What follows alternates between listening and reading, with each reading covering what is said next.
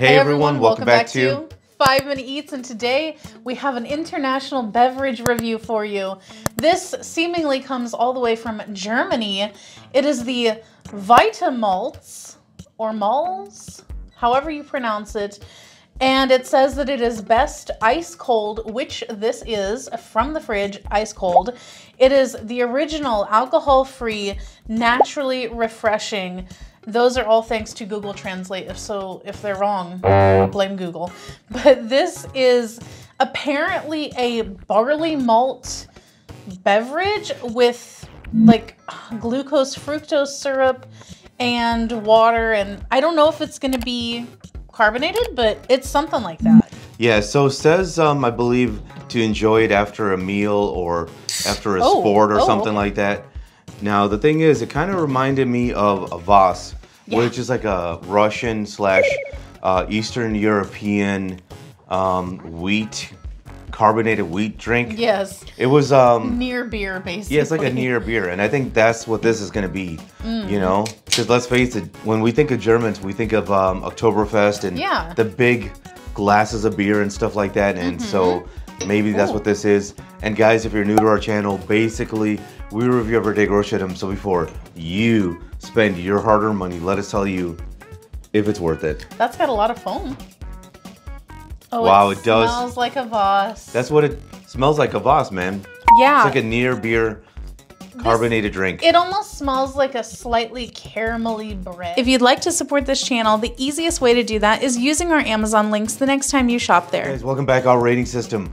Thumbs up right again, thumbs down we would not. So for me, this is a thumbs down. This thing is just as bad as most Kvass. The problem is, it's just like a barley drink. It's not enjoyable, man, because let's face it, when it comes to drinks, other than water, you're drinking like a sugary drink. This thing, it's like you're drinking freaking barley. You know, just imagine what probably barley tastes like. Now, just for the record, we don't drink alcohol, so maybe if you are into like beer and all that kind of stuff, this might, you know, it's like a non-alcoholic beer pretty much, I would describe it as, right?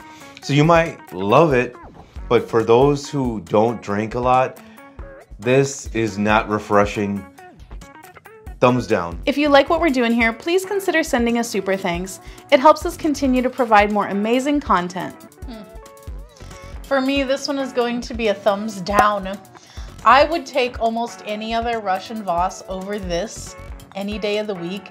I feel like those can sometimes have a decent flavor. Like, they'll sometimes almost taste a little bit like a Coke, whereas this, like the back of my tongue is literally, there's a bitterness that is so intense right now. It's really, really strong, and I really dislike it. It tastes like drinking like a fermented bread water.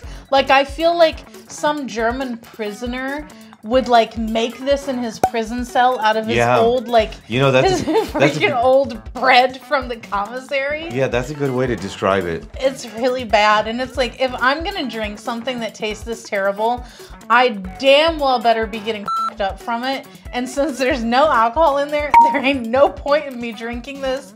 It's bad. To sum it up, thumbs down, thumbs down. And if you guys buy from Amazon, use our Amazon link. The reason is when you do that, we get 10 cents, 50 cents, possibly even $1, which means we can continue to review things. All right, guys, that's the video. If you like what we're doing here, definitely check out our other channel, Food Prep Inc. And don't forget to give us a like and subscribe.